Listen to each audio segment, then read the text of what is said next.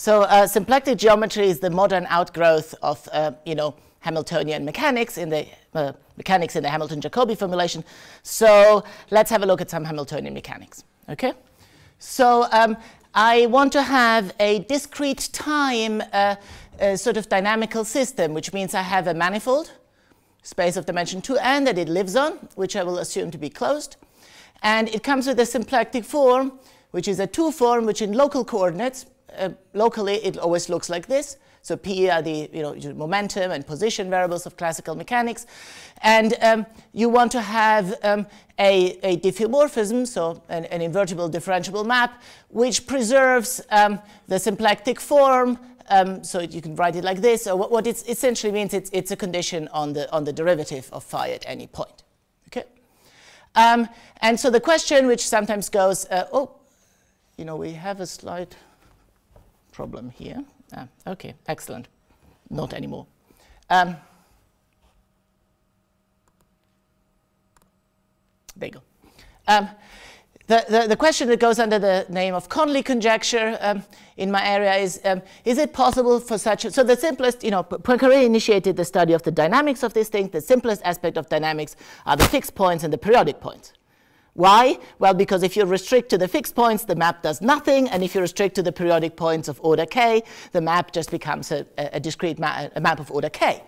So, so the first question is it possible that we could have such a thing which has only finitely many periodic points overall, taking all the periods together? Okay? And I can give you an immediate answer to this question, deep question, which is yes.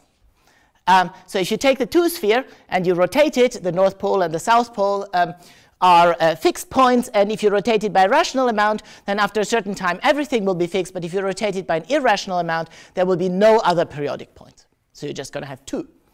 And the same thing is true for higher dimensions. So complex projective space is in a natural way a symplectic manifold. It carries various rotations, and if you combine them in some kind of generic way, then you will get exactly n+1 fixed points, and there will be no other periodic points ever. Okay, so why is this a question of interest at all? Well, because this belongs to a class of spaces, but there's other classes of spaces for which the answer is completely different. Okay, so when you study this problem, there's a slight divergence of taste between the more topological people and the more dynamical systems people, which is the more topological people sort of like to look at. Like to assume that the periodic points are as simple as possible. So if you have a periodic point, say of order k, you can look at the linearization of that point.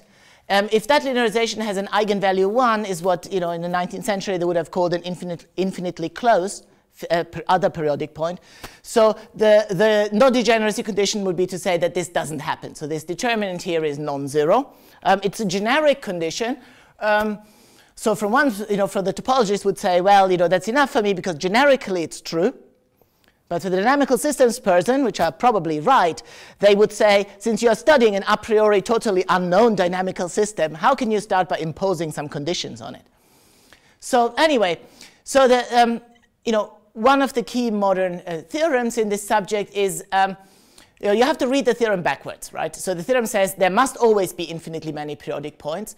Under what condition here? Well, there's a non-degeneracy condition, which was later eliminated with a lot of work by Ginsburg, Gurel, and Hein. Then there are the topological conditions. One is that this should be isotopic to the identity, so you can somehow deform it to the identity through maps that are symplectic.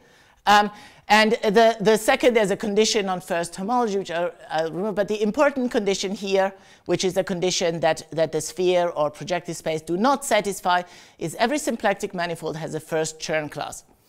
And roughly speaking, they give you sort of the behavior of this class. This is a cohomology class, gives you a rough classification of symplectic manifolds. And you assume that this is 0. Okay, sometimes called the Calabi-Yau condition.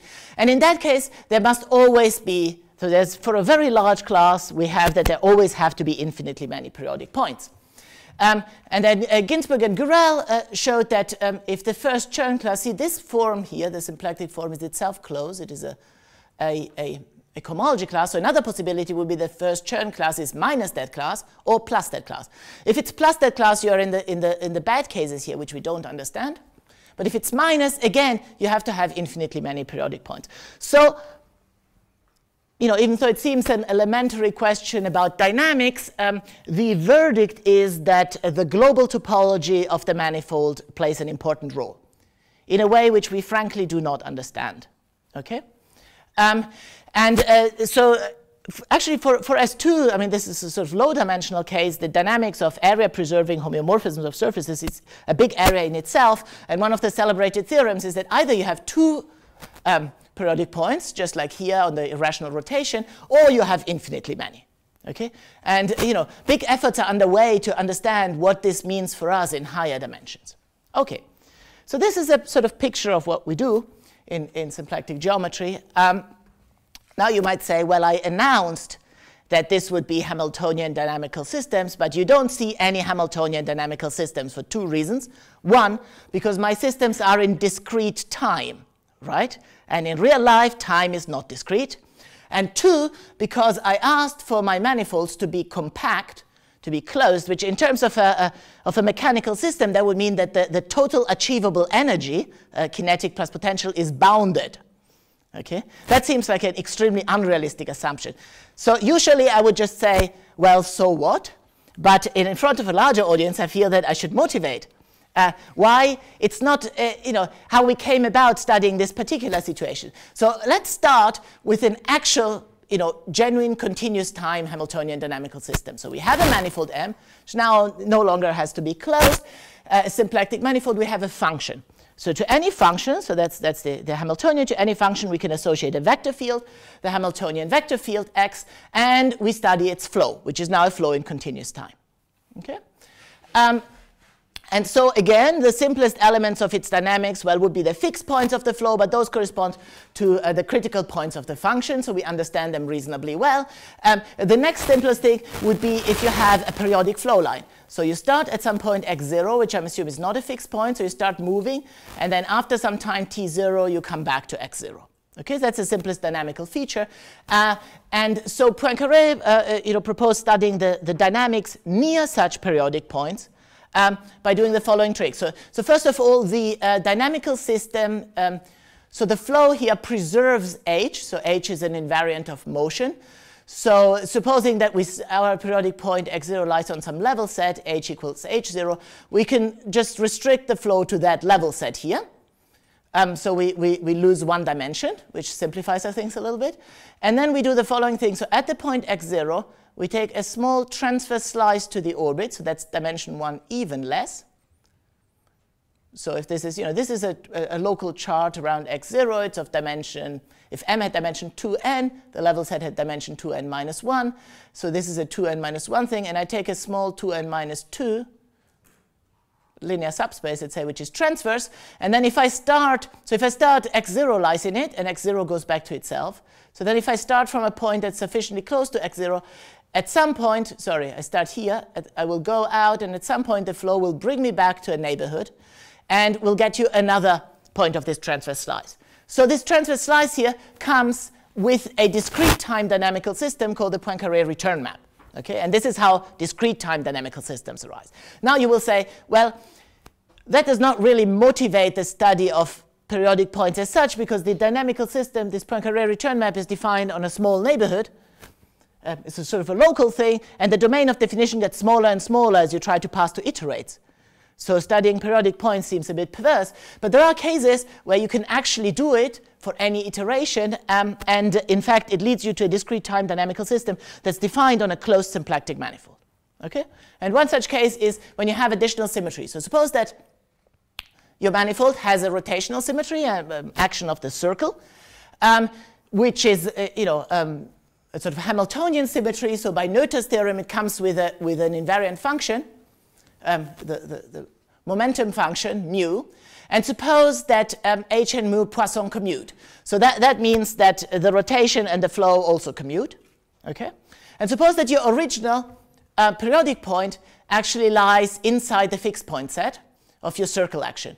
So then you can choose your transverse slice to be invariant under the circle action. So you get a circle action on this slice here. So the slice itself is like a little piece of a flat space of dimension 2 and minus 2.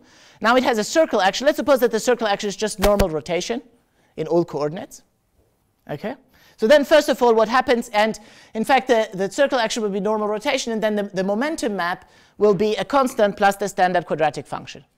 So now you restrict to a constant level set of the momentum map, which is a sphere inside your 2n minus 2 set, and then you divide by the circle to go onto a quotient space. So that gives you reduce by another 2 dimensions. Now, and you get an induced map here, which is a sort of a reduced version of the Poincaré return map.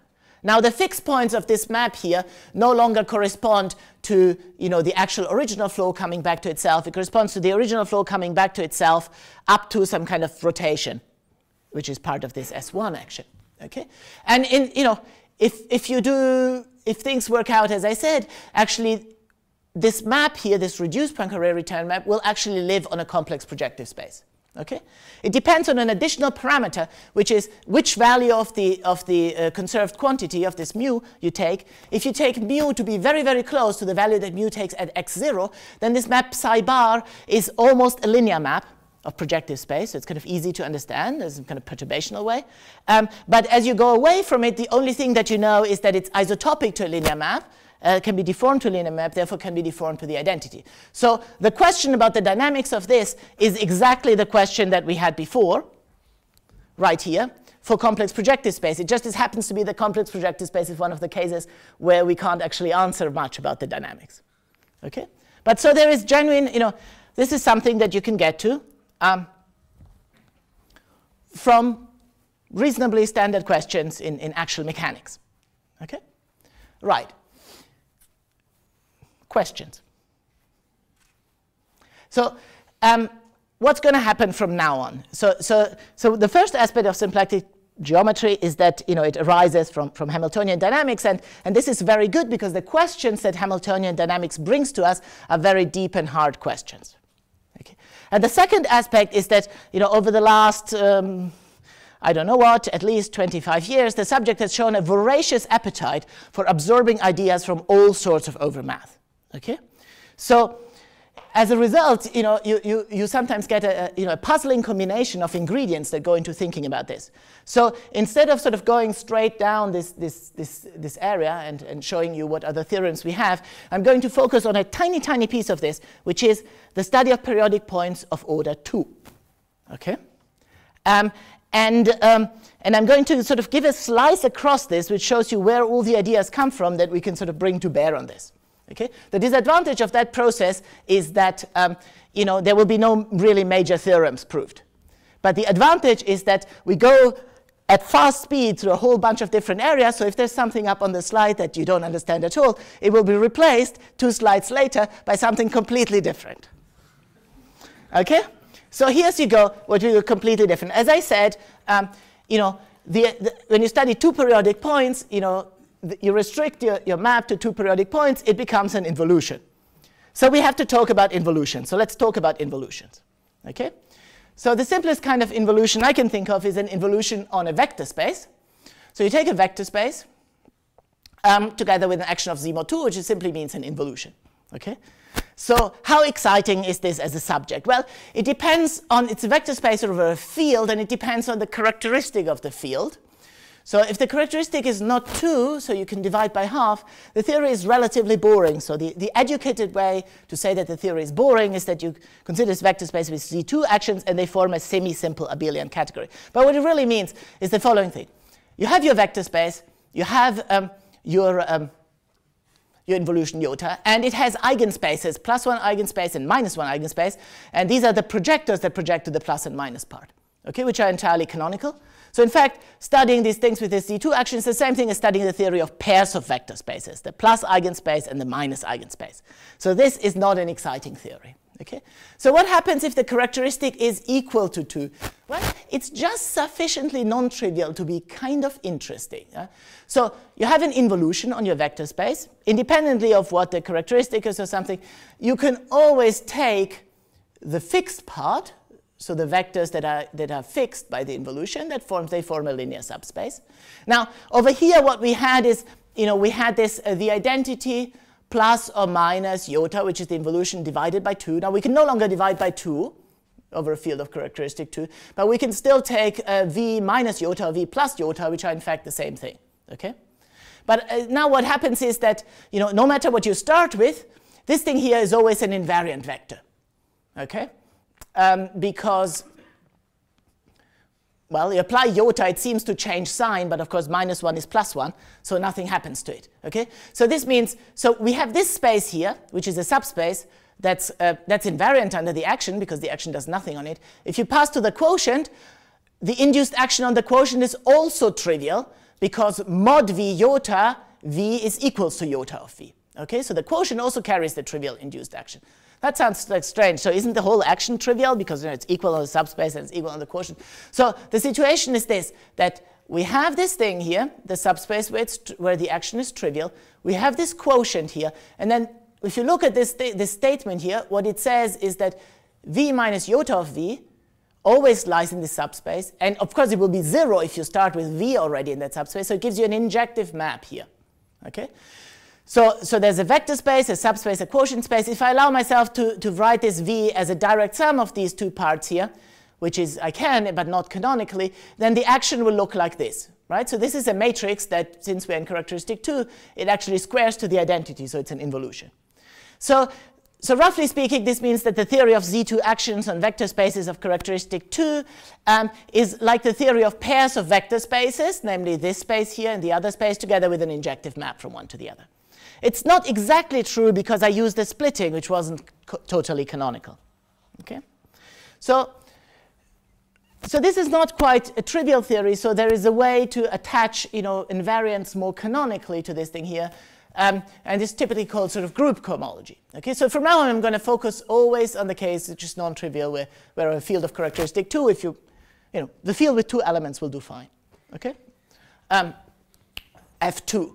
So you take V, which has this involution, and you take infinitely many copies of V, which you label, take the product, which you label by increasing powers of some formal variable u, which is thought to have degree 1. And so you have a copy of v in degree 0, in degree 1, degree 2, and so on. And then you write a differential which increases the degree by 1, which is u times the identity minus the involution. And this thing here squares to 0. So it gives rise to a chain complex. So it takes this is the group co-chain complex. And its cohomology, which is kernel mod co-kernel, is called the group cohomology of V. Okay? So, if I use the splittings from the previous slide, what's happening here is actually that the identity minus iota is what I used to call sigma. So this co-chain complex is I have these two vector spaces in degree 0, same thing in degree 1, and then I have this injective map here. Okay? So the cohomology is, well, this guy here entirely lies in the kernel, the differential is 0, so I get a copy of this invariant part. In degree 1, since sigma is injective, the kernel is again this, but I have to divide by that. So it's v iota divided by the stuff that comes from here. And the same thing in all other degrees. So this is what the group cohomology looks like. If I write it out in previous terms, it's slightly bigger in degree 0, and then in each other degree, it sort of reproduces the same thing. You will notice that, this is again, this sort of a module over the ring of power series in U. So you can multiply by U, and the multiplication by U is just a projection here. It can have kernel. If you don't like the fact that multiplying by U, if you don't like working over a power series in U, which is some kind of ring, you can invert U. So you can allow finitely many negative powers of U, which is a field. And there's a corresponding version where you allow finitely many powers of U, which gives rise to a version of group cohomology, which is called Tate cohomology. And now this one here has the advantage that this strange piece here disappears. It's the same in all degrees.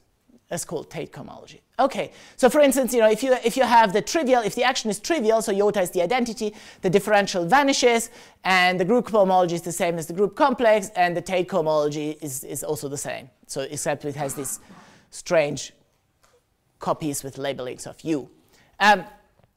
The opposite case to a trivial action, in a sense, so the trivial action has sigma equals 0. The opposite case is where you have a vector space which has a basis which is freely exchanged by the involution. Okay? So in that case, this piece here, sigma section isomorphism, the co-kernel is 0. So the group cohomology just ends up with a piece here. And then if you pass to the Tate version, then the Tate cohomology is 0. Okay? So this is the way that we usually encode this information. Now that we have this group cohomology, we have a fancy group cohomology, let's use it to define an invariant of just vector spaces with no action. Okay? So I start with a vector space. I take this tensor itself, and I take the Z2 action which changes the two factors. Okay? So no other information enter this except V. And then I take its group cohomology. Okay? And so the group cohomology has this thing in degree 0, which is the second symmetric product. And then in higher degrees, you just sort of get a copy of V itself.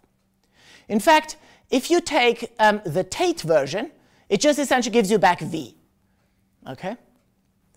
This is a little weird fact because we started from V and we went to V tensor V, which is some kind of operation which is not additive, and then we sort of recover V itself. So in fact, there's not just it's not just that they happen to be isomorphic, but there is actually a preferred isomorphism. So there's a map from here. If you take V goes to V tensor V,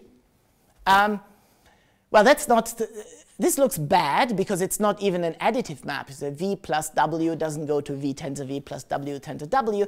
But if you look carefully, it actually does induce a map between this and the cohomology here, which is again not additive, but which becomes additive if you multiply by U. So anyway, this map here, it's called the Tate map, actually induces this isomorphism here. Okay. You'll probably ask yourself, how long can I possibly talk about Z2 actions on vector spaces? And the answer is, I can talk about it for a whole another slide. Okay? So instead of a vector space, I want to assume that we have a chain complex itself. So it's a vector space in each degree. In itself, they have a differential which raises degree with an involution which commutes with a differential. Okay? And this again, it has a group cohomology with coefficients in V and its Tate version. What you do is you take the same complex as before, sticking V in, with the same differential as before, but now you add the original differential of the chain complex to it. Okay? And so this gives rise, again, this group cohomology with coefficients in V and its Tate version. Okay? So, and as usual, you can say, well, that's right. Let me use this to make an invariant of chain complexes. I take it just any chain complex with no action. I take the chain complex tensor itself. And then I take the equivariant cohomology, let's say in the Tate version, of V tensor V. The action exchanges the two factors. This is an invariant of V. In fact, it's an invariant of V that you know very well, which is the cohomology of V itself. Okay?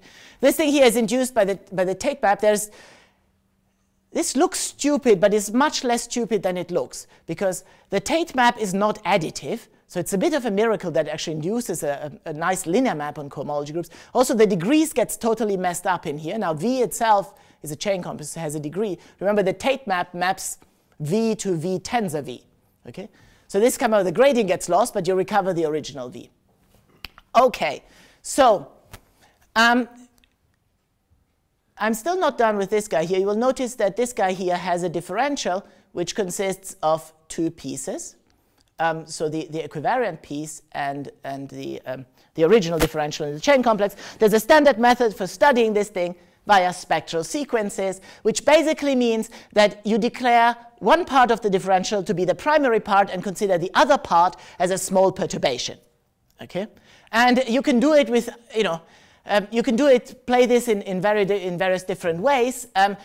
You can say, how can this be? How can I decide which is the small perturbation? Well, if you don't choose the small perturbation right, things will fail to converge, which means that you're not getting anything useful. Okay? But so in this case here, the obvious thing is to declare this guy here, which comes with the power of U, to be your small perturbation. And so what happens is that you first consider only this as a differential, which gets you the cohomology of the original complex. Then you add this as a new differential. You get a series of approximation which gets smaller and smaller, which is called the spectral sequence, and which eventually will sort of lead you to the equivariant cohomology which you wanted to. There's also another way that you can do is, which is to declare declare this guy here to be small and this here to be the primary. So in that case here, you start by sort of looking at V itself just as a graded vector space and ignoring the fact it had a differential. And you take its group cohomology, and then you go on from there. And one simple example is this thing here, is if you have a bounded complex and each of its vector spaces has a basis that's freely acted on by the involution, then the Tate cohomology of the whole thing will vanish, because the Tate cohomology of each piece will vanish, and therefore the spectral sequence already starts with 0 and just gets smaller from there, which means nothing happens. So this is irrespective of what the differential is. So really we've declared dV to be irrelevant and got some information. So okay, so this is the this is the version. We had this one here. The example, sorry. Anyway, so now, so far we got a nice linear algebra lecture. Now I'm going to cut again and go to algebraic topology, where these things actually get used. So suppose we have a space. I mean, it wouldn't have to be a manifold, but I like manifolds. A manifold with a smooth involution. Okay. So it has an involution. It has its fixed point set. It's a submanifold. So in this situation here, you define something which is called equivalent cohomology. So how does equivalent cohomology go? Well, take cochains, whichever you usually use to compute cohomology, but with coefficient in this field of characteristic 2. So let's say singular cochains, or singular cochains are nice. So then rho induces an involution on the space of singular cochains by pulling back. So this becomes a chain complex with a Z2 action, and you apply the algebraic machinery to this. And this defines equivalent cohomology. And similarly, there's a Tate version of equivalent cohomology. Now these spectral sequences that I did before, which seemed rather arbitrary, now suddenly become useful. The first spectral sequence with Ewing-Eidig filtration starts with the ordinary cohomology with the additional parameter. Then there's a differential on this, which is the difference between the identity and rho acting on cohomology. So this gives you a differential on this twin here. It gets smaller, and then you continue, and eventually you get to equivalent cohomology. And so this gives you a bound on how big equivalent cohomology is. Roughly speaking, it's not any bigger than the ordinary cohomology. Okay? Or if you want to be slightly more precise, you can say, well, let me take the Tate version, which is, it's itself a graded vector space over this field here of Laurent series. Its dimension is less than the dimension of the ordinary cohomology. In fact, it's less than the dimension of the fixed part of the ordinary cohomology. Or, you can do the other approach, which privileges which privileges not the differential on cohomology, but the actual action on chains. And using this, for instance, you prove that if the action is fixed point free, then the Tate version is actually 0. Okay? Okay, so now my hobby is to apply this equivalent machinery to cases which have no symmetry. So let's suppose we take any given M, take the product of M cross itself, and we have the involution which exchanges the two factors. Okay? So the cohomology of M cross M is the cohomology of M tensor the cohomology of M. That's the Kuhne theorem. How about if you do it equivariantly, right? So, well, the natural thing is, let me say it like this. If the result of this exercise was exciting, the equivalent cohomology of M cross M, we would have gotten a new invariant of M, right? Which seems kind of unplausible. And in fact, it isn't. So if you consider the equivalent chain complex with action on M cross M, it's up to homotopy. It's the equivalent chain complex of two tensor products of this with the Z2 action, which acts as the involution.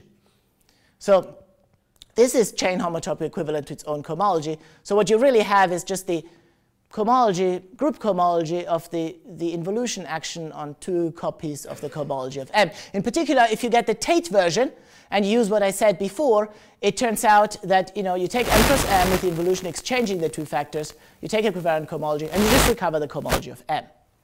Okay? So that seems a very roundabout way of recovering the cohomology of M. But in fact, I lied to you. You can actually get new invariants of M in this way, which are the Steenrod squares. Okay? So here's what it goes like. So let's consider the diagonal on M cross M. Right? So the diagonal, I have the involution on M cross M, which exchanges the two factors. The diagonal is exactly the fixed point set. So if I consider the equivalent cohomology of just the diagonal, the action is trivial. So I just get the cohomology of the diagonal, which is the cohomology of M, with this additional sort of useless parameter. Okay? Okay, so now I have two maps. I have the previous map, which was an isomorphism. So I have the Tate map, which goes from the cohomology of M to the cohomology, equivalent cohomology of M cross M. And you have the restriction to the diagonal, just in cohomology, which goes from M cross M to M being the diagonal. Okay? And so if you combine the two, you get a map here, which goes from the cohomology of M to the cohomology of M, except this has this U powers. And what is this map? Well, you might think, well, what is this map? It's going to be the identity, but that's actually not true. In fact, if you think about it for degree reasons, that can't quite be the truth. And what it is, it's an operation, the total Steenrod operation. Okay? So which means you look at this guy here. So it's a map from cohomology to cohomology, and it maps x to x squared, and then come a bunch of lower correction terms. Okay? And actually, the last term, so they come with high-end powers of u, and the last term, which comes with the highest power of u, it gives you back x itself. So you'll notice that because this term here is just the identity, if you allow yourself to invert u, you actually get an automorphism of the cohomology. Okay, so the Steenrod squares were the sign somehow that serious hard things were going on in cohomology theory, and in a sense they encapsulate much of the difficulty in algebraic topology. Okay. So why am I talking about Steenrod squares? Yeah, let me talk about something completely different. Okay, so now I have to explain to you. If you look at Poincaré studying, Hamiltonian dynamical systems, he was interested in fixed points, periodic points. He was also interested in many other aspects, but the fixed points and the periodic points, we have been particularly successful in studying. Okay? And why is that? Because there is a variational interpretation of looking for a fixed point. Okay? And so now I'm going to explain what this looks like, the variational interpretation, what it leads to. Okay? So first what it leads to. So the setup is this. Take a compact symplectic manifold and take an automorphism. And for reasons of practicality and also because it makes my life a lot easier, I will assume that the symplectic form is D of some one form, which is true in some cases but not others, and a similar condition for the automorphism. But you can ignore this. So anyway, there is an invariant associated to this, an algebraic invariant, a kind of cohomology group. So it's like a cohomology group. It's a vector space, but it's only graded mod 2. So there's this degree 0 part, degree 1 part. And if you like, they repeat, or the grading is mod 2. It's called fixed point Floer cohomology. It's a graded vector space. It's an invariant. It's the simplest thing you could think about is what is its Euler characteristic. So its Euler characteristic is dimension of the 0 minus dimension of the 1 part. That's the Lefschetz number of phi. So it's a traditional invariant of phi. The other features that you want to know is that assuming the fixed points of phi are non-degenerate, then the dimension of this group gives you a lower bound for the number of fixed points. Okay? And that lower bound is usually a lot better than what you get from just considering the Lefschetz number. And the third one is that within the class of phi that I'm allowed to have, this thing here is invariant under isotopies. So basically, you compute it, you get a lower bound for the number of fixed points, but you also get a lower bound that persists under isotopies. Okay? So the simplest example is if you take a function on your manifold. Now, because I assume that omega is exact, my manifold necessarily needs to have a boundary, which is a bit of a pity. But you take a function in suitable class, you flow a little bit of time in its Hamiltonian flow, then the Floer cohomology is just the ordinary cohomology. That's not very typical. So the case where you actually flow a lot, simplest case is where you have your manifold is an annulus, and you take a map which on the left side of the annulus rotates by some angle alpha. And then as you go in annulus, it rotates more and more and more until, let's say, at the other end, you rotate it by alpha plus 2 pi k. Okay? And then the Floer cohomology has 2k copies of the cohomology of the circle. So the lower bound that you get on the number of fixed points is 2k. Okay, so this is the formal structure of this thing. And this is our main tool in studying fixed points. Okay? So why does this exist? Well, here comes with the variational interpretation, okay? So the variational interpretation is that the fixed points of your map phi are critical points of a certain functional. So the functional lives on a version of the free loop space. So it's a space of, say, maps from R to M, which they're not quite periodic from T to T plus 1, but they're periodic up to applying this automorphism phi. sort of twisted. So you can imagine it as a string that goes from 0 to 1, and the 0 endpoint is the image of the 1 endpoint under phi. And so this thing here carries a version of the Hamilton-Jacobi action functional. Now that's why I had to assume that omega was exact, so I can write down this thing without ambiguities. And the critical points of this functional are the constant x, but since I impose this periodicity condition, if x is constant, it is necessarily a fixed point. Okay? And so if your fixed points are non-degenerate, you can sort of make a sort of a version of homology which counts them. So you make a chain complex whose generators are the fixed points and whose differential is given by something. Now, what is the something? I've written down more than I want to explain, but the differential is given by counting certain, is given by considering certain cylinders. One thing to remember is that the differential is not local. The second thing to remember is that the differential depends on lots of additional choices, which have to be done in some way, to satisfy certain genericity requirements.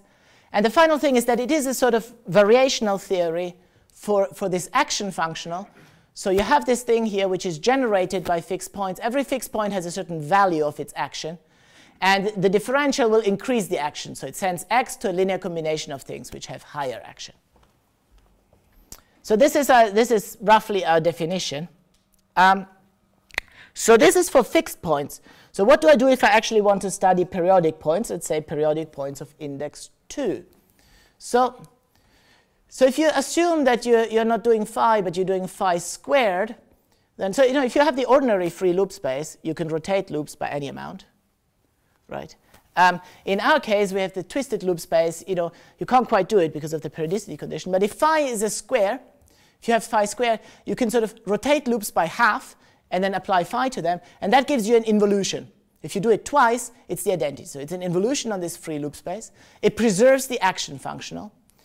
And well, and it induces an involution on this space that I've defined, because this space is generated by fixed points. The fixed points of phi squared are just the two periodic points of phi. There's an obvious involution of that, which is phi acting. Okay?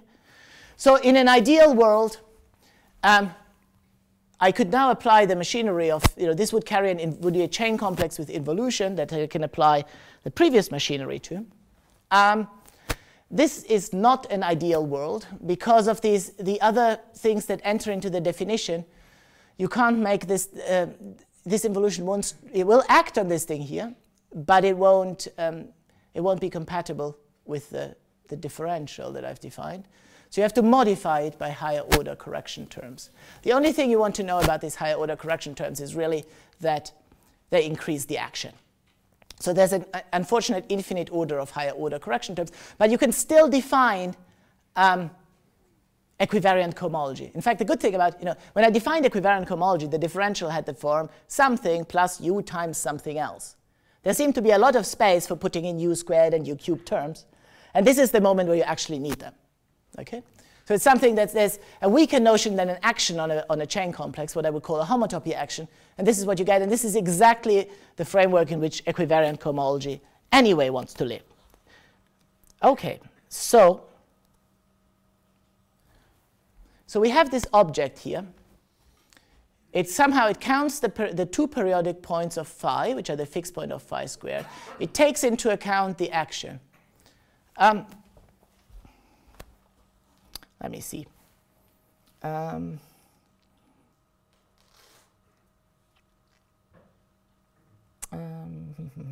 going to skip this slide.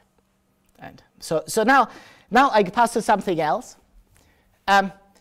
which is the following thing. So this flow cohomology was invented in the mid-1980s. Okay? And at that time, it is some kind of, in some sense, it is like ordinary cohomology, but in other senses, it is completely unlike it, like having a Z-mod 2 grading. So people ask themselves, what is it? What is it? It's a cohomology, but what's it actually cohomology of? Is there an actual space that it's the cohomology of? And in particular, do I have things like Steenrod operations on it? That would sort of make it a space, at least to my level of accuracy. And in fact, if you look at the literature, there were two totally different approaches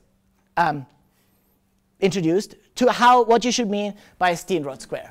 So the first approach is really to construct a space, or let's say a spectrum, as done by Cohen, Jones, and Seidel, underlying, so some space whose cohomology would be the Floer cohomology. Okay? And the first surprise was that this doesn't actually always work. Okay? You have to impose additional topological conditions, which are pretty strict. Okay? So your condition is, there's a condition on the tangent bundle of your symplectic manifold, which is a pretty stiff condition. It's essentially trivial after maybe increasing its dimension. And so if you think of the tangent bundle as being trivial and you have the automorphism phi, then the differential of phi is a map from M into the linear symplectic group. And you also have to add the condition that this map be essentially, topologically trivial. This is not maybe, no, the conditions are slightly more general than those, but this is the simplest thing I can write down. So if this is true, you can define a kind of space in there whose cohomology is the Floer cohomology, and in particular you get Steenrod squares, Steenrod operations acting on this. The advantage is that obviously the whole basic theory of Steenrod operations takes over because they, it's essentially it's an example of the classical theory of Steenrod operations, so they satisfy all the axioms and quite complicated relations that you're used to. The drawback is that the construction of the space depends on the choice of trivialization and on a choice of null homotopy, so it's by no means canonical.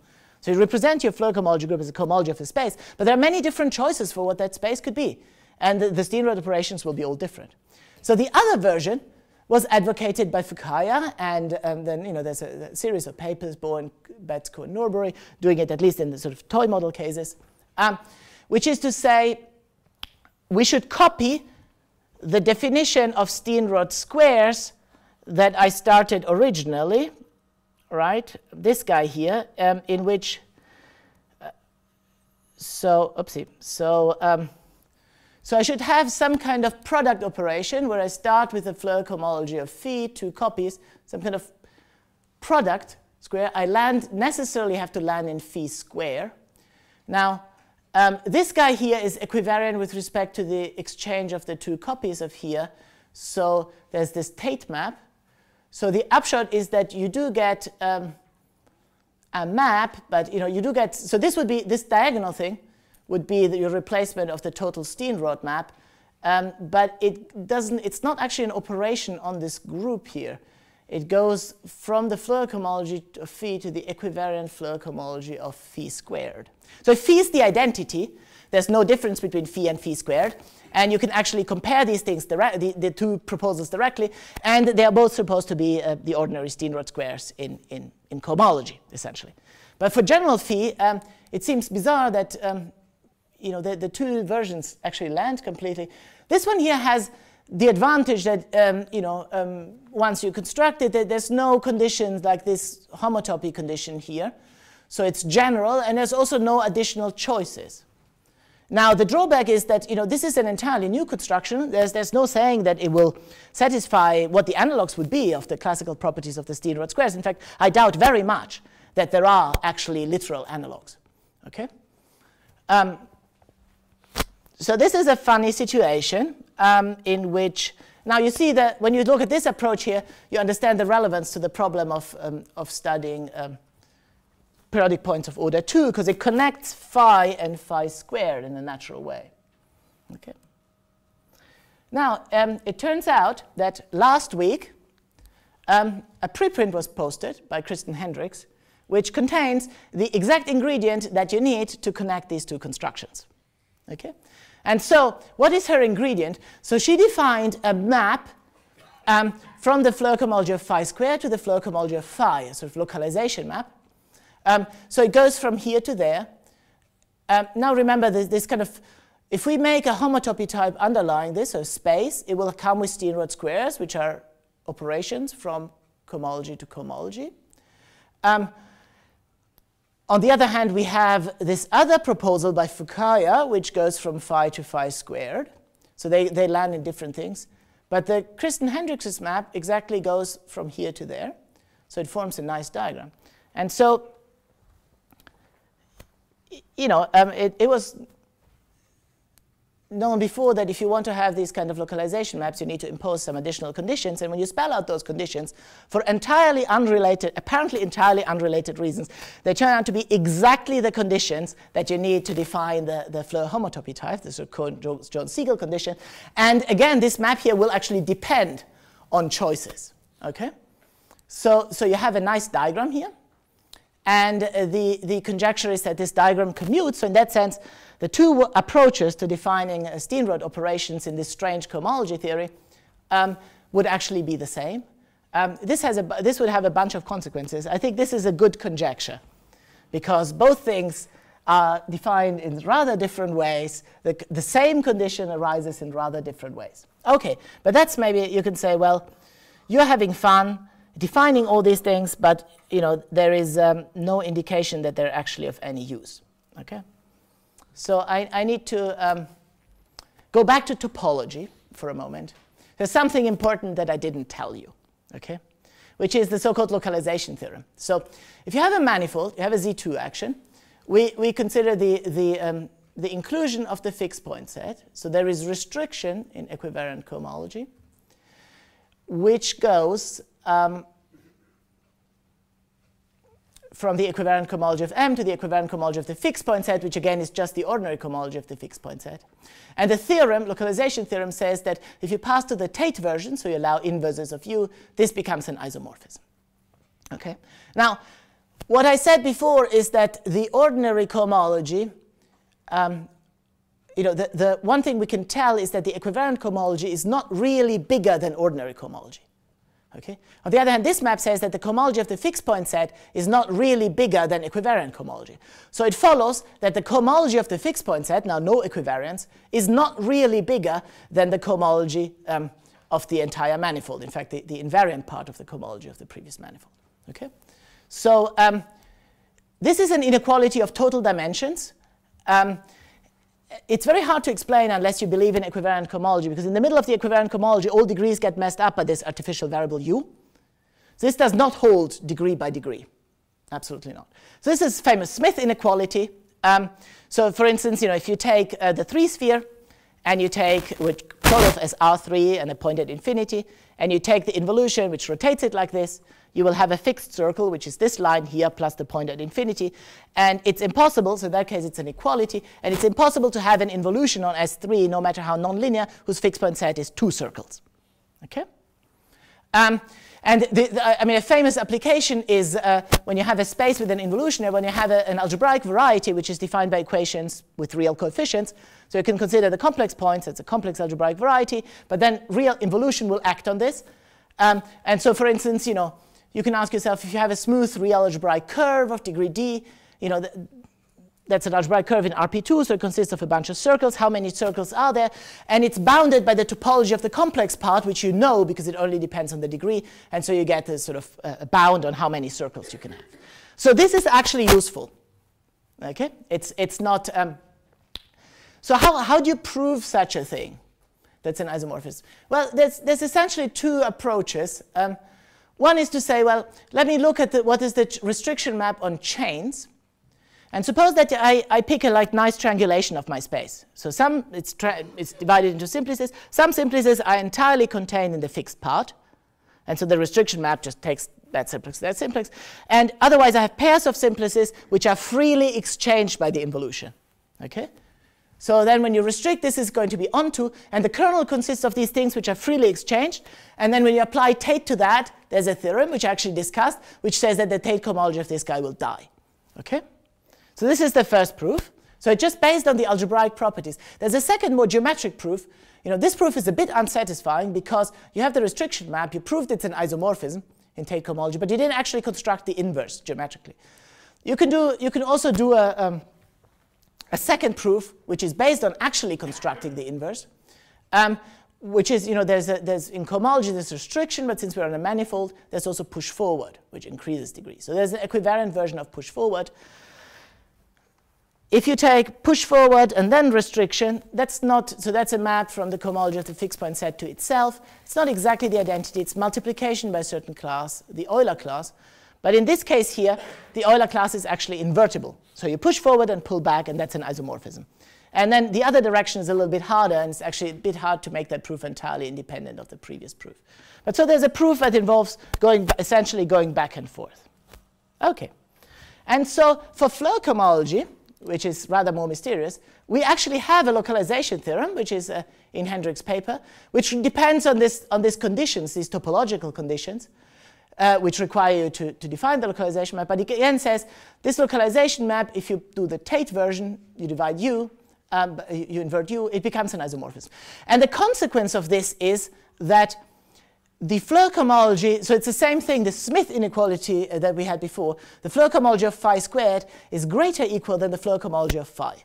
Now you will say, well, this is obvious because if you think of how this is defined, it's defined by starting with the fixed points of phi. This is start by defining it with the fixed points of phi squared. Clearly, every fixed point of phi is a fixed point of phi squared.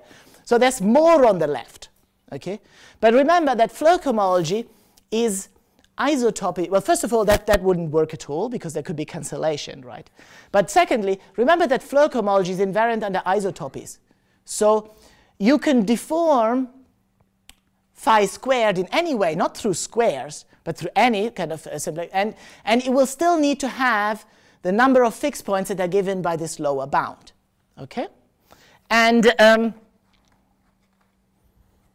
you know, in fact, when you look at the simplest example, which is area-preserving surface diffeomorphisms, where we know a lot about this, and you go through it, you really see that, you know, you have these lower bounds, and they, you know, if you pass to the square, they never really get less. But it is sort of case-by-case versions. So this is actually, you know, an important thing, and it's an important handle on two periodic points.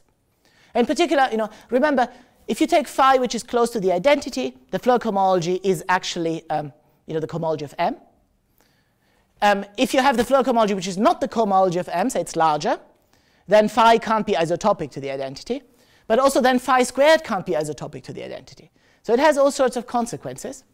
Also, you know, this map here becomes an isomorphism after tensoring. But you know, the existence of this map has all sorts of, it gives rise to additional issues that you want to look at. Okay, so now the only theorem that's new that I'm going to state in this talk is that you don't actually need this homotopical triviality condition. So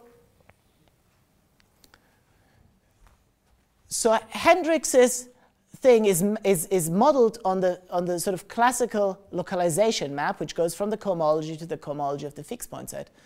But I want to model this on this product that was one of the definitions of the Steenrod square. So this equivariant product here turns out to be an isomorphism after you invert U. So that gives you a map in so basically, excuse me, I have to go back to this diagram and then you'll understand what I'm talking about. So Hendrix's result is that this guy here is an isomorphism. And my result is that the vertical guy is an isomorphism. But the vertical guy is defined without any of those conditions here. Okay? So, you know, now I feel that so far I haven't really given you a good feeling for, you know, what arguments look like. In particular, remember, I introduced all sorts of additional structures on flow cohomology, but I didn't say that. So there are, sorry, I'm on the wrong slide. That will teach me. There you go. So this theorem here, how's it actually proved? Okay, and so I can give you, you know, the proofs in flow cohomology. Well, the proof that I actually did uses, you know, the action filtration. It basically says that, you know, you just look at carefully at the generator. Here there's a generator which is a fixed point, and there's a generator which is a fixed point here, and it goes to the same generator as a fixed point of phi squared plus something else that you can sort of neglect to first order. Okay? And it involves, it's interesting classical sort of Hamiltonian dynamics questions. But the proof that we should actually have is this thing here. So these flow cohomology groups come with all sorts of operations which are determined by surfaces. So in formalism, very Oxford thing, you can say they form a topological quantum field theory. Okay? So for instance, if you have two automorphisms, there's a product like this, and that depends on this kind of, you know, you draw this as a pair of pants. And in fact, the pair of pants then enters when you try to define it.